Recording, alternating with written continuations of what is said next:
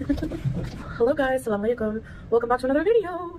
So, I have a very special meal. This is tawiya. I'll put the spelling here. Tawiya. It's a plate of different kinds of cheeses.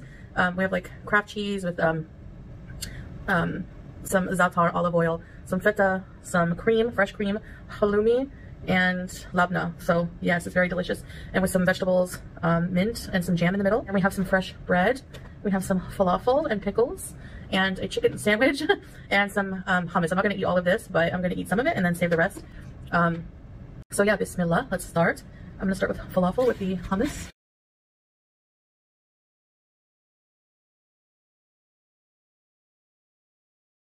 I love falafel with pickles.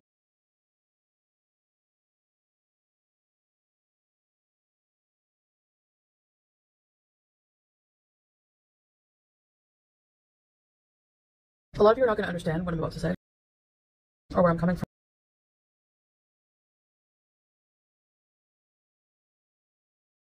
And I know that's going to happen. So you take the halloumi, you take the jam, I think it's strawberry jam, and you go like that. Fresh mint. This is like an Arab breakfast, but it's like my morning roll.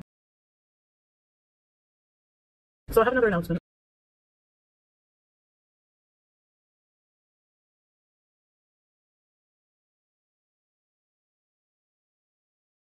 And I know people think I'm trolling and I'm doing this reviews. So I'm going to try to explain the best I can to make you kind of understand. And some of you just won't. How I feel right now. And how I've been feeling.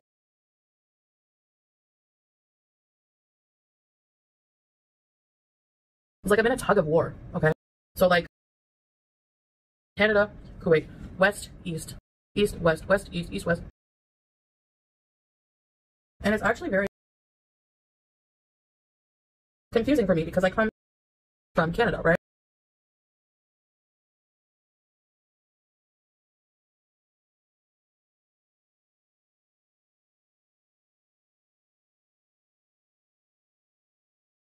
But when I'm in Canada, I miss my family here. And when I'm here, I obviously miss my family there.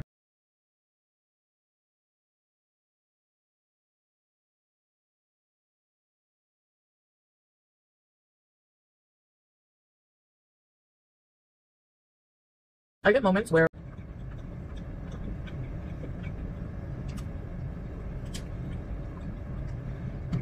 I just want to go back to being a mess because changing is a lot harder. I want to go back to just sitting on a reclining couch and being buzzed out of my mind and just Mario beezing.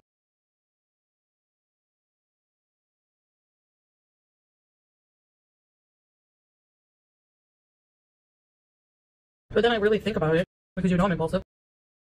And I think, do I really want that?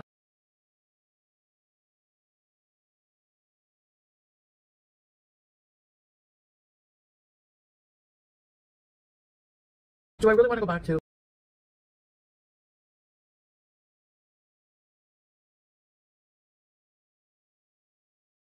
that? And instead of thinking of setting up a whole new life alone on my own.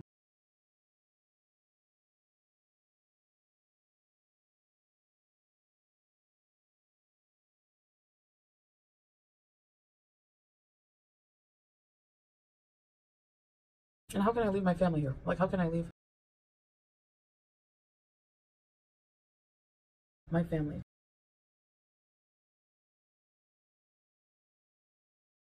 I mean, my husband.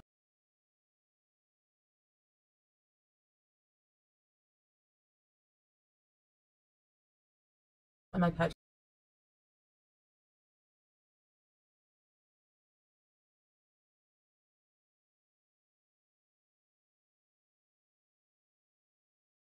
I never said the healthcare was cheaper here.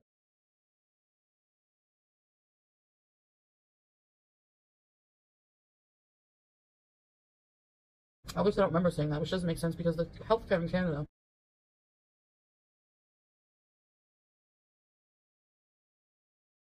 It's covered, you know, completely.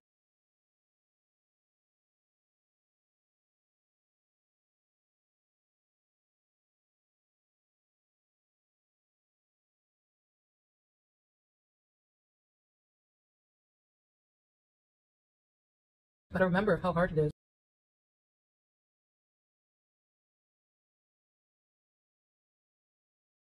It's almost impossible to get a family physician. Anytime I would go to the clinic, if you don't go line up at 8 a.m., the clinic fills up very quickly. It's universal, right? There's going to be long wait times. No system is perfect.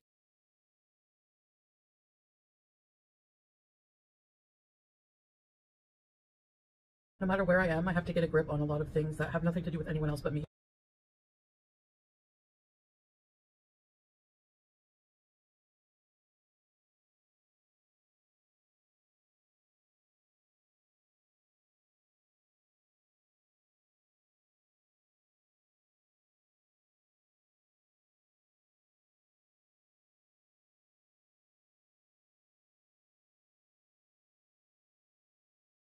I'm just very torn. Filling sandwich. I'm just gonna eat half. I don't have like a huge. This is like the first thing I've eaten today.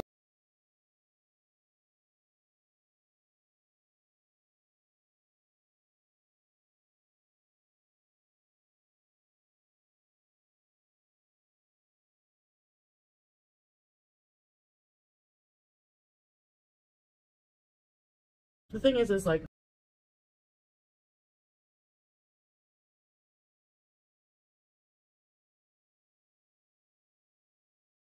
I'm sorry that I changed my mind so many times and just confused people.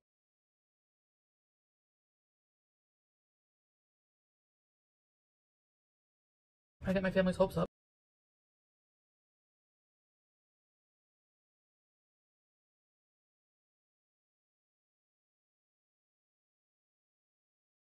Because of course they would prefer to have me close. But they also just want me to make my own decisions to be happy.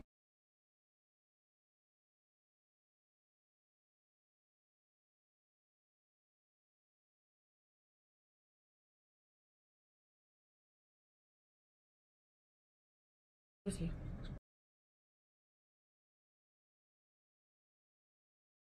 You know, I'm glad they think that way.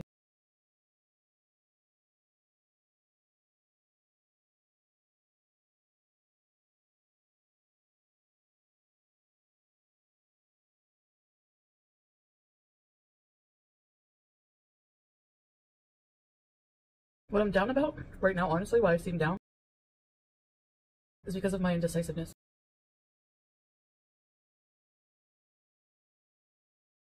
And it would be fine if it just affected me, but it affects other people around me that I love.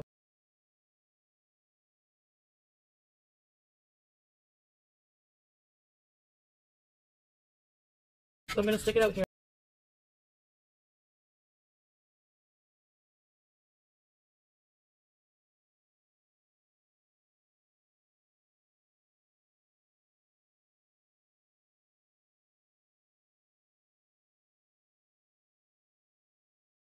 Even in Canada, I would isolate a lot.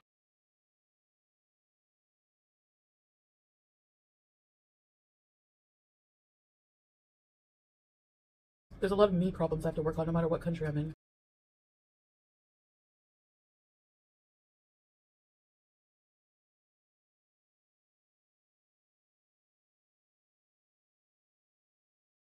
I'll just stick it out. And Salah assured me, like, don't worry about money for healthcare because I feel like a burden.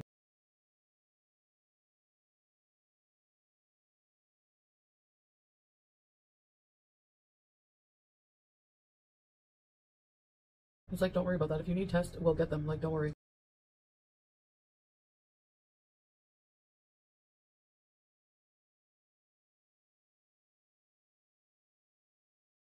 I don't know. I just feel bad. Like,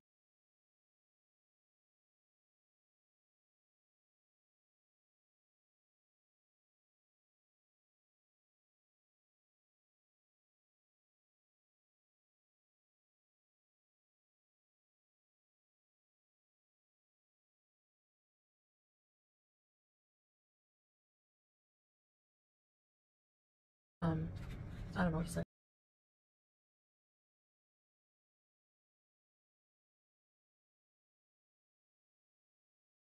I know a lot of you are not gonna understand my love for the Middle East.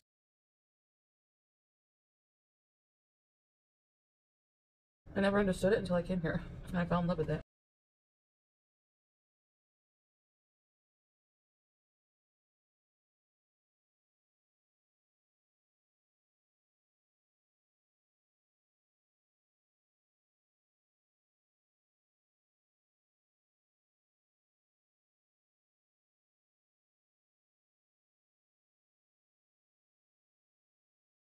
I also have, I feel like if I went back to Canada, I'd have to be burdened with like a legal battle against someone who literally stalks me. You have to say, oh, whatever. The person doesn't stalk you. Excuse me?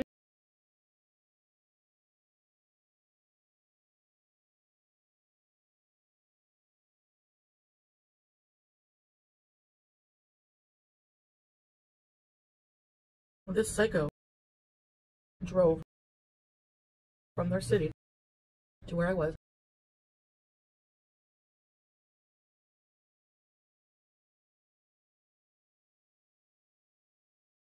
to go check out somewhere I was shopping at. Doesn't matter the reason.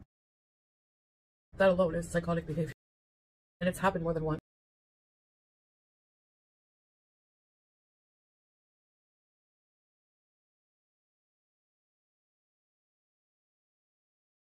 So that's a small factor that I would have to deal with, and I just don't want to be in the same country as those people either.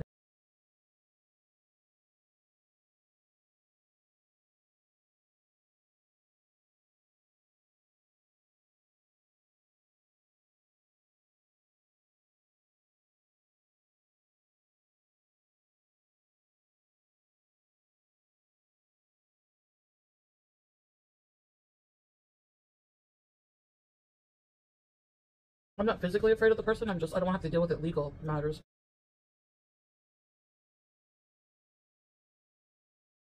You catch my drift?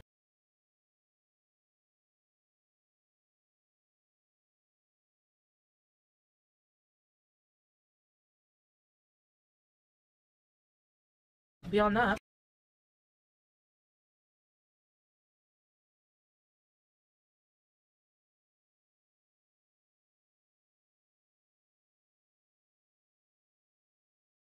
those are my reasons. I can't bring myself to imagine living my life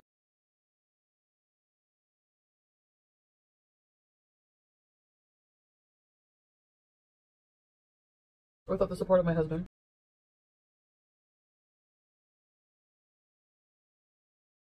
You can think what you want of him.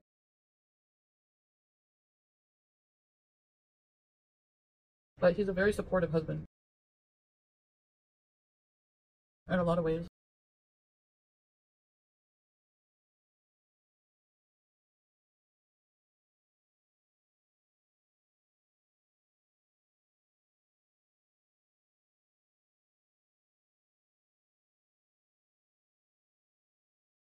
Ways that I would miss a lot on a daily basis, you know?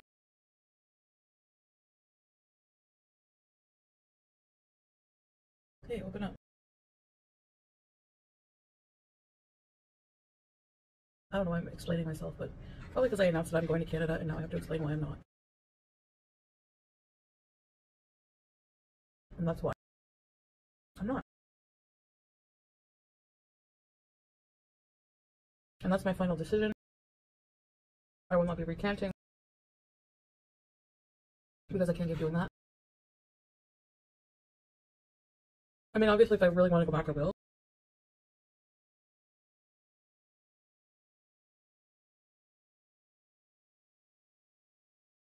I feel like Foodie Beauty is truly gone.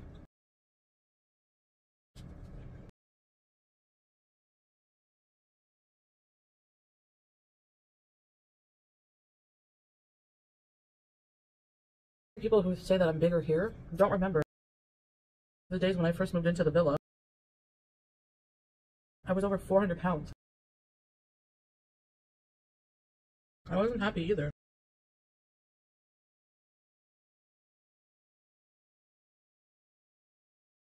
Less so. I didn't believe in God. I had a huge amount of apathy.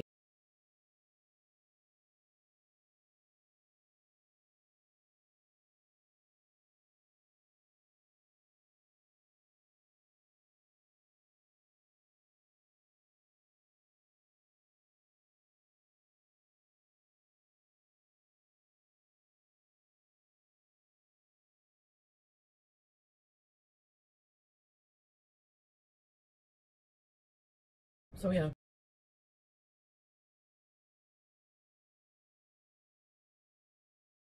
I'm just disappointed, like, I wish I wasn't so impulsive.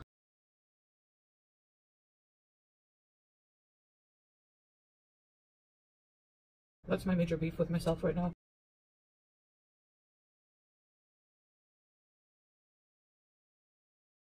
Anyway, I will try to stay focused on my marriage, Ramadan.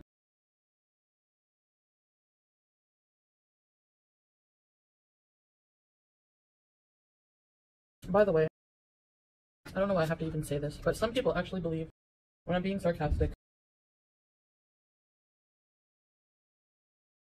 My husband only has one wife.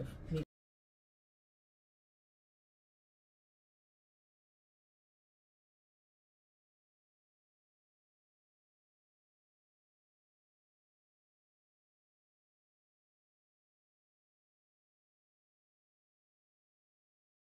He doesn't sleep out of the apartment. We live together.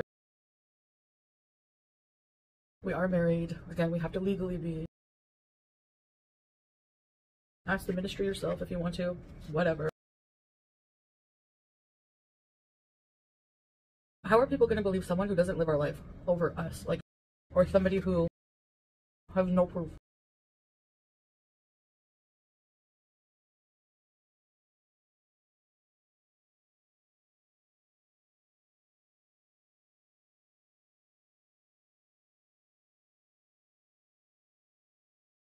A lot of the time, you know, if we're not going out together, he asks me to come along with him. A lot of the time I don't feel like it. I'm isolated because I self-isolate. I can go out anytime I want. Just say, can you take me here? Fine, you know? A lot of the time he encourages me to go out. When I'm in a rut, I don't feel like it. A lot of the time.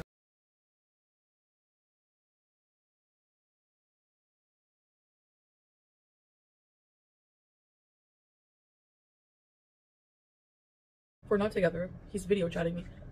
Excuse me, the whole time. So, or most of the time. Sending me pictures when he's somewhere. So, I've said that a million times, so I guess I'm gonna make that the last time I say that. So yeah. I made a joke, I was sarcastic because people, haters or reaction channels are always saying, he has more than one wife, he lives in another apartment, but then like how can we afford all these apartments and wives? Because you have to provide for your wives. You can't just, like legally, you can't just marry another wife if you're a broke ass, you know? So,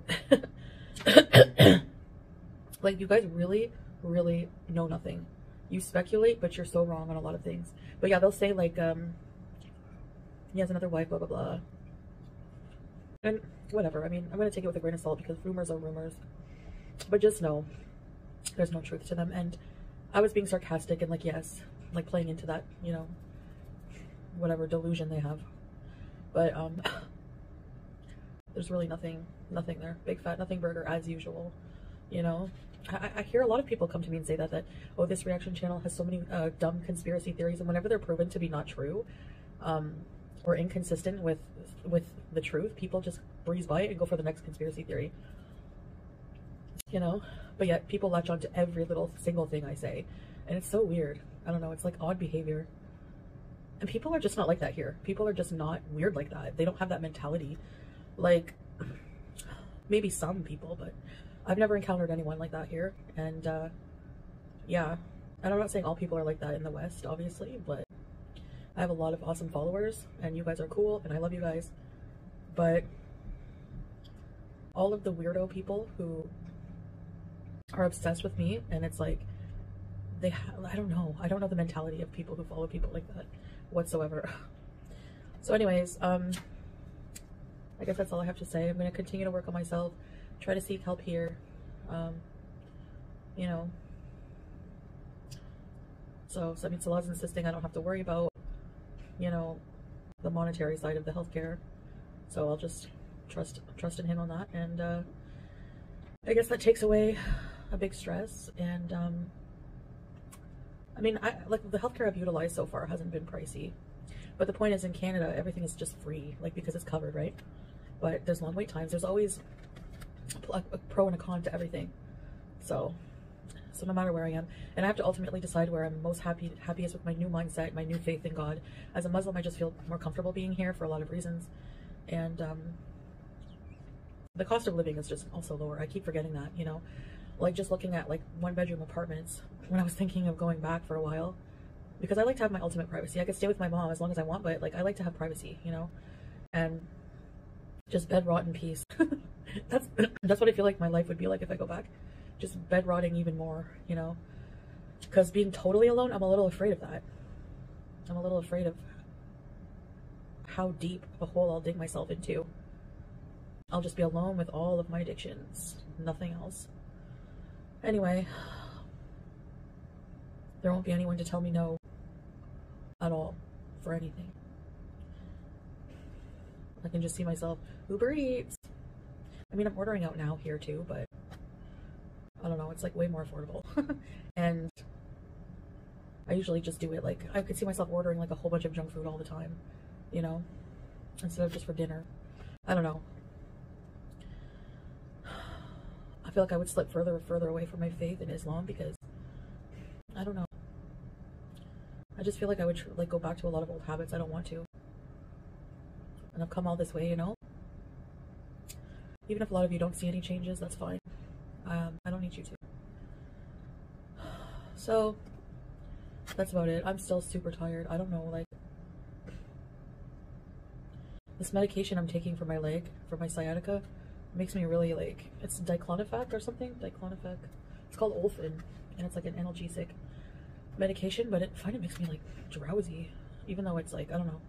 And then my Cipralex, I don't know, I took it like about 2 hours ago, so I'm feeling pretty drowsy. Anyway, and I am exhausted with myself, battling myself and what I should do and all this and that. And I appreciate your opinions. I know most of my audience is still from my times in Canada, and a Western audience. Most who have not visited the Middle East. So I understand you don't really understand the vibe, you don't understand what I'm going through, and you're thinking, why wouldn't you choose Canada, you know? But the Middle East, like, people, I read some of the comments, and people are not stoned here. Like, it's actually pretty free. It's like, you know, women can do whatever, and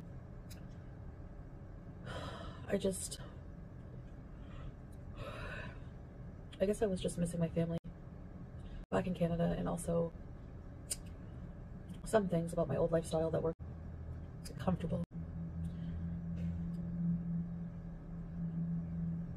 But yeah, there's no growth in that lifestyle at all. It's more entertaining for a lot of people, but for me it's not healthy. I don't know, I was on a downward spiral, and I have a lot of bad memories and stuff like that, so I feel like this is more home now, if I can explain it more, like I do. Because culturally and religiously, I've just experienced so much here that it just feels weird going back there. I don't know.